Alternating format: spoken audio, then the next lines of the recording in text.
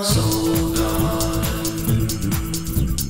Live, love, be. Welcome down to Tuesday, Your Honor.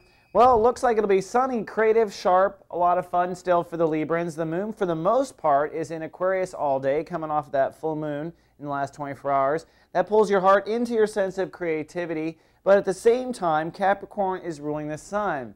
So that gives an air of seriousness to the day.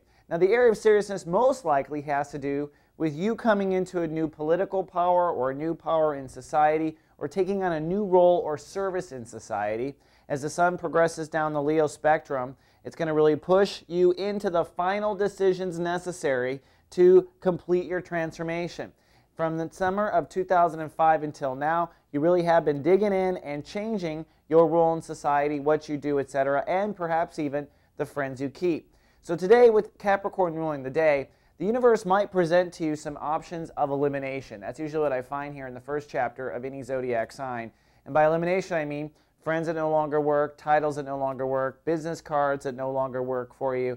Anything that deals with your relationship to humanity and society and friendships, you want to eliminate what's no longer working. This is a step-by-step process till, like I said, when the sun conjuncts Saturn, I think you really step fully into it, at least in your heart, if the world doesn't see it right away. Now, the moon, like I said, in Aquarius, but tonight moving into Pisces, so you want to be careful with your health tonight on for a couple of days. Your heart will be in the house of your body and daily reality. So it's just important to manage your emotions, get the right sleep. This is really a rejuvenation of the heart, and it reintegrates with the body during this next 36 hours. I do find that if people abuse themselves in this period, then they usually manifest illness right after. So the point is, take this moment to balance. This is mind, body, soul. This is the one house, the house of Virgo, where we bring that all together.